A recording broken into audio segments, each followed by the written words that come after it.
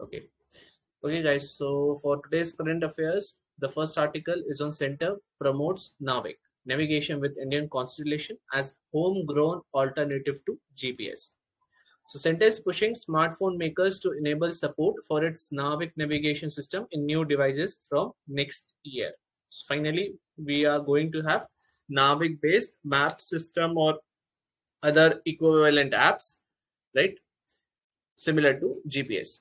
Now, aim of this move is to remove dependence on foreign satellite systems for navigation service requirements, particularly for strategic sectors. This will remove the risk of service being withdrawn or denied in a given situation, right?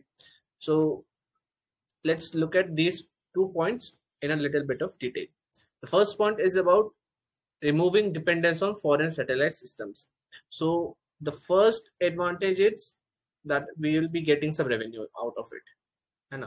In very basic terms, there will be a revenue generation because the apps would be using NAVIC system from which is by government. So government is now having an additional revenue stream. Secondly, in strategic sectors or simply an app which is about defense or it's for the persons who are in our armed forces who need to use map services to look at something, they are countered by the oppositions. So for example, let's say it's a hypothetical situation, but you have a person A who is in the Indian army, is trying to infiltrate in Pakistan's um, boundaries, right? And he is using GPS, a map or a map based application on an Android phone. The problem is that what he is saying, the same thing would be seen by the other side, Pakistan's army, right? So they could, already intercept what is going to happen or is happening. So due to these factors, the strategic sectors are always in some sort of inertia. So to remove that inertia, the government is now using this particular service or promoting this service. Secondly, we have the service being withdrawn or denied. So the basic thing is that in a case of a war with some high level, like if a war happens, so government can deny access to GPS all across the country. Okay, coming back to NAVIC. So NAVIC, it is an independent standalone navigation satellite system developed by the ISRO. Second, consists of 8 satellites and covers the whole of India's landmass and up to 1500 km from its boundaries. This system was earlier known as IRNSS or Indian Regional Navigation Satellite System. Presently, there are 4 navigation satellite systems. The first is GPS from US, GLONASS from Russia, Galileo from EU, and Baidu from China. In addition, there are 2 regional systems. The first is NAVIC from India and QZSS from Japan. What are the applications of NAVIC? So in disaster management, in vehicle tracking and fleet management, integration with mobile phones and precise timing, mapping a geo data capture, integration with mobile phones and precise timing, visual and voice navigation, terrestrial, aerial, and marine navigation.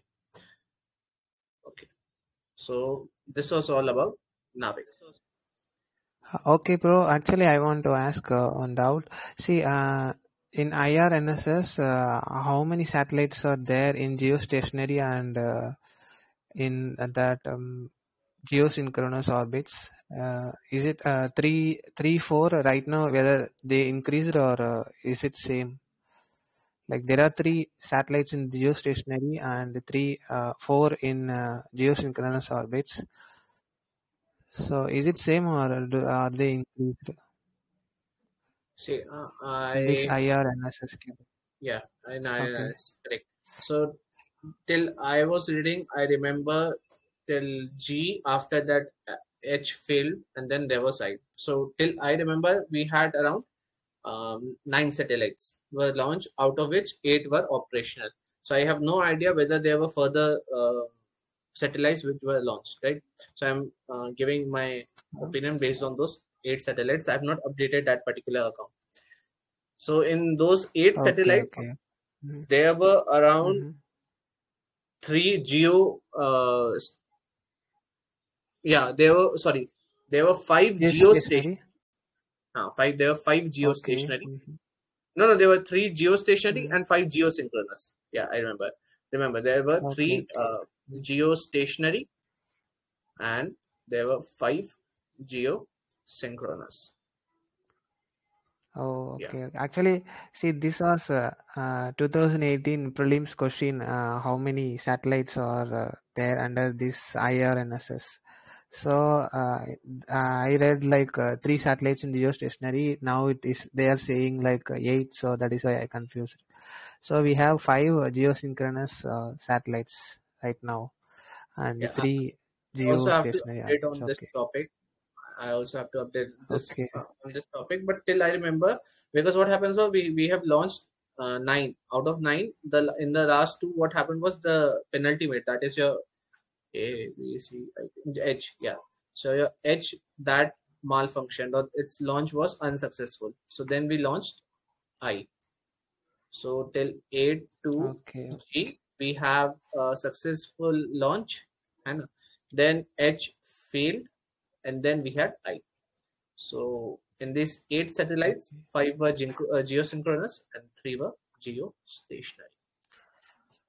Okay, so like geosynchronous, synchronous means they are in sync with this Earth's revolution, right? Or something else.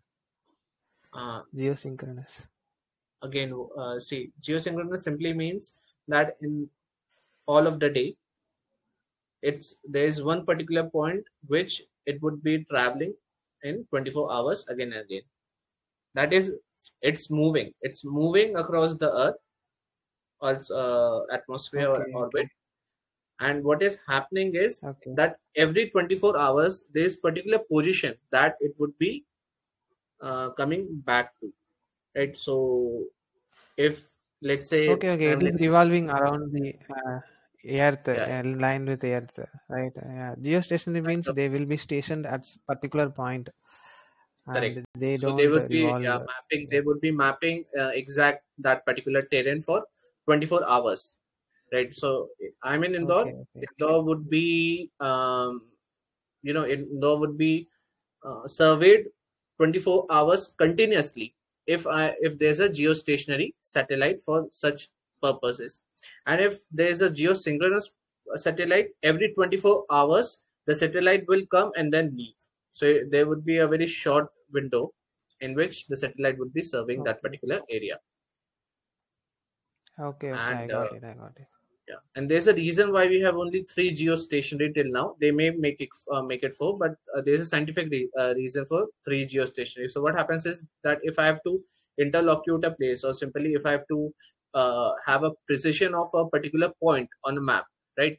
So it is oftenly referred that, oh sorry, oftenly accepted that three distinct eye views, right? Three distinct eye Mhm. views can help in giving a precision about that point. So if I have to have precision about a particular point on map, minimum three eyes I need from various angles. So that is the reason why government presently must be having only three geostationary, because it completes the purpose what government needs, which is mapping a map or mapping our boundaries. Okay, okay, bro. I got it. Okay. Okay, guys, so let's move on to the second article, which is about government commits rupees 7,385 crore under the Fund for Startups, FFS, India Investment in 88 Alternative Investment Funds, AIFs. So let's first of all look at what are these AIF. So in category one, we have investment in startup, small medium enterprises, projects which are socially economically viable. Example of such funds, so we have venture capital funds, infrastructure, angel funds, social venture fund, etc. Category 2, the investment by these funds are directly into equity or debt securities. Example, we have private equity fund, we have debt fund, we have fund of funds. Finally, in category 3, we have investment aimed at short-term returns achieved by employing complex trading strategies. Example are hedge fund, another is private investment in public equity fund or PIPE. So MCI or Ministry of Commerce and Industry also stated that these 88 AIFs in turn have further invested rupees 11,206 crore in 720 startups. Performing startups supported through FFS show valuation increased by more than 10 times. It was launched under the Startup India initiative in 2016 to mobilize domestic capital to give the Indian startup ecosystem. It was announced with a corpus of rupees 10,000 crore, which is to be built over 14th and 15th finance commission cycles through budgetary support by DPET. Under FFS, support is extended to SEBI registered AIFs, which in turn invest in startups. And SIDBI is the implementing agency for the FFS. Benefits: so it made capital available for startups at early stage, C stage. We are facilitating raising of domestic capital, reducing dependence on foreign capital, encouraging domestic and new venture capital funds. So simply the virtuous cycle of investment. Now, AIFs are privately pooled investment funds, whether from Indian or foreign sources, in the form of a trust, a company, a body corporate, or a limited liability partnership. Family trust, employee welfare trust, and gratuity trust are not counted as AIFs. Okay, so this becomes important pointer for AIF. That family trust, employee welfare trust, and gratuity trust are not counted as alternative investment funds. Okay, so this was all about AIF. Now let's move on to the next article, which is about India experiencing triple dip La Nina phenomenon. So India is seeing an extended spell of the La Nina called a triple dip La Nina. Triple dip La Nina is a phenomena lasting across 3 winter seasons in the northern hemisphere. This is only the third time since 1950 that the triple dip La Nina has been observed. As per WMO, it is likely that the protracted La Nina event will last until at least the end of the year, becoming this century's first triple dip La Nina. About La Nina, so it's a weather pattern that occurs in Pacific Ocean. It is observed when sea surface temperatures in eastern equatorial Pacific get comparatively colder than normal. This results in a strong high pressure over over eastern equatorial Pacific, and it is counterpart to El Nino, which is characterized by unusually warm SSTs and causes suppressed monsoon. So in short, we have a small diagram showing over here what happens when La Nina comes. So due to La Nina, this particular area becomes colder. This does not impact the current, the equatorial current, due to which the force takes the moisture or initiates the ITCG over here, and slowly we see a higher monsoon season occurring in India or your tropical west coast of South America. Impact of La Nina: so we have better monsoon rains in India. We have frequent and intense hurricane and cyclones in Atlantic Ocean, Bay of Bengal. We have drought in Peru and Ecuador, which are in South America on eastern side of Pacific, and high temperatures in Western Pacific, Indian Ocean, and off the Somalian coast. So this was all about La Nina and the triple dip phenomena observed for the first time in this century. Next, Renewable Energy and Jobs Annual Review 2022 report by IRENA. So International Renewable Energy Agency and the ILO provided the latest estimates of renewable energy employment globally. India related findings. So India's goal of 500 gigawatts of non-fossil fuel energy sources by 2030 could create 3.5 million new job opportunities. India accounted for about 80% of global hydropower employment, followed by Brazil. Other key findings. So in renewable energy sector, it employed 12.7 million people across the world in 2021. Solar energy was the fastest growing sector. The share of women in the decentralized renewable energy workforce is still low, particularly for skilled jobs, due to the low participation in STEM fields. Report highlights issue of job quality and labor standards in the mining and processing of raw material inputs and in handling of materials once renewable energy generating facilities are decommissioned.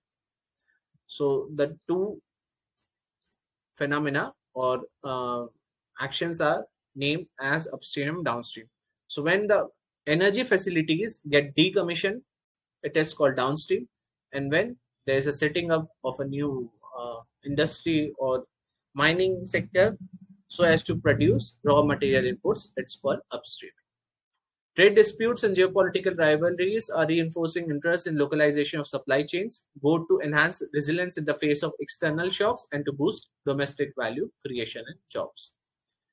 Estimated number of direct and indirect jobs in renewable energy by industry. So India is approximately generating around 863,000 jobs, or simply 8,63,000 jobs. Next, we have election commission to push for internal democracy within parties. So recently the EC had come out against a political party that parties with any permanent position will be inherently anti-democratic. Internal democracy in political parties, also known as intra-party democracy, refers to the level and methods of including party members in the decision making and deliberation within the party structure. It is usually known to nurture citizens' political competencies and of producing more capable representatives. Significance of internal democracy. So closed party autocratic structures impact the constitutional right of all citizens, which is to equal political opportunity to participate in politics and contest election. It allowed the decentralization of power through local level party offices. Diverse opinions enrich not only the democratic spirit in the party but in country and motivate the youth to join politics. Challenges. So procedure for determining the leadership and composition of the parties is not completely open and inclusive. RPA 1951 does not mandate internal elections. And ECI cannot take punitive action against registered political parties for violating the principles of inner party democracy. So this short article on intra-party democracy. However, the main thing to again notice that we have problems when it comes to reforms in political parties themselves, right? Okay. So after that important article, now we have next one, which is on international trade of two hazardous pesticides recommended for prior informed consent. In short, the PIC, which is a part or which is under Rotterdam Convention, is a mechanism for formally obtaining and disseminating the decisions of importing parties on their willingness to receive future shipments of hazardous chemicals. Recommendations were made by Chemical Review Committee for two hazardous pesticides, Eprodine and IFoS. Eprodine is a fungicide used on vines, fruits, trees, and vegetables and has been classified as carcinogenic. IFoS, on the other hand, is a soil insecticide which is commonly used in crops such as sorghum, maize, wheat, and potatoes. Now, it has also been found to pose a risk to aquatic organisms due to its toxicity. In India, they were permitted by 2015 Anupam Verma Committee report, and India is among the largest exporters of IFoS. What is the Rotterdam Convention? So it creates legally binding obligation for the implementation of PIC procedure. It covers pesticides and industrial chemicals that have been banned or severely restricted. And CRC is a subsidiary body of Rotterdam Convention established to review chemical and pesticide formulations according to criteria set out by convention. Okay. What are the other two conventions that are generally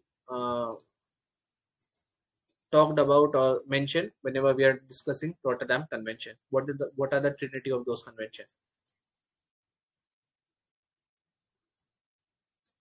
Basel Convention on wastage.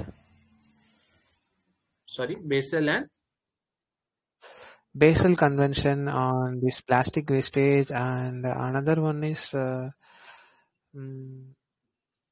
I don't know about the other one, like London Convention on no, it's marine. Stockholm Mm-hmm. Convention on persistent organic pollutants for POPs. Okay. Yeah, Mm-hmm. and Basel is on transboundary movement. Okay, so we have these Okay. three conventions which you can call the trinity of environmental conventions on transboundary movement of various chemicals and other materials. So next, in the prelims section, we have foreign trade policy extended. So current foreign trade policy 2015-20 has been extended for 6 months due to currency volatility and global uncertainty. Earlier, the government had extended till September 30, 2022. So about foreign trade policy, set of guidelines and instructions in matters related to import and export of goods, formulated by Director General of Foreign Trade under Ministry of Commerce and Industry every 5 years. Operation Southern Readiness. So recently, INS Sunyana entered Port Victoria, Seychelles to participate in this exercise of combined maritime forces. CMF is a multinational naval partnership to promote security, stability, and prosperity on international waters, and India is not a member to CMF. Exercise is being attended by delegation from USA, Italy, Australia, Canada, New Zealand, and ship participation from UK, Spain, and India. In related news, INS Tarkash, the Indian naval ship, marked first ever visit by any INS to Gabon as part of its ongoing development in Gulf of Guinea for anti-piracy patrol. Next, Silence, it's an Android app that is launched to promote and make citizens aware about the Indian Sign Language. And this particular app currently contains 10,000 sign language dictionary for 10,000 words. Indian Sign Language Research and Training Center was instrumental in launching this app, and this intends to make the Indian Sign Language Dictionary easily available and to make it more accessible for the public at large. Then we have Jaldoot app, developed by Ministry of Rural Development. It is to identify the groundwater levels in selected villages.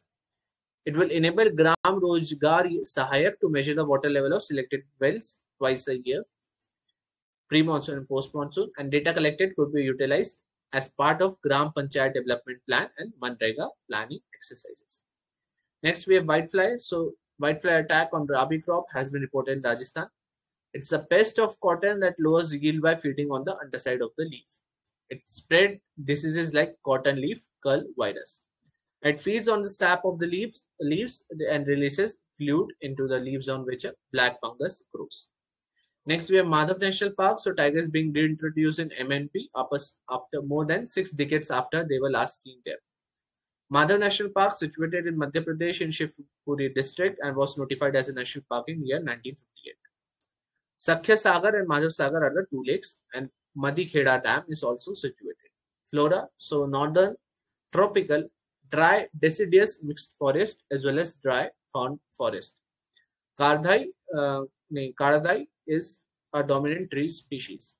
In fauna, we have Nilgai, Chinkara, Chausinga, and deers such as Chittal and Samba. Next, Nila Kurunji flowers. So these are flowers that blooms in regions of Tamil Nadu, Kerala, and Karnataka, and they blooms once every 12 years season. However, due to changing weather patterns over the years, the blooming seasons have now become more and more unpredictable. The altitude where they grow is nearly around 1300 to 2400 meters. Next, we have real-time train information system. So it's a GPS-based technology developed in collaboration with ISRO, being installed on the locomotives for automatic acquisition of train movement timing at the stations. Under this, train movement will automatically plot on the control chart of those trains in the control office application system, and will be used to direct locomotive communication to help trains operate during harsh weather and avoid collisions. Next, we have Avgas 100LL. So it's an indigenous developed special aviation fuel meant for piston engine aircrafts and unmanned aerial vehicles. Significance: high octane aviation fuel, superior performance, serves the need of thriving aviation industry, and is developed by Indian Oil Corporation. And finally, Battukama festival celebrated as is a flower festival celebrated in Telangana and some parts of Andhra Pradesh. Celebrated as per the Satvahan calendar during Navratri, and it honors the life giver Battukama, with women seeking her blessings for prosperity and a good year. So, Union Ministry for Tourism, Culture and Development of Northeast has announced the celebration of Battukama at the India Gate. It is one of the most unique festivals of Telangana and once celebrated mainly by the women of this region. So, this was all for today's current affairs.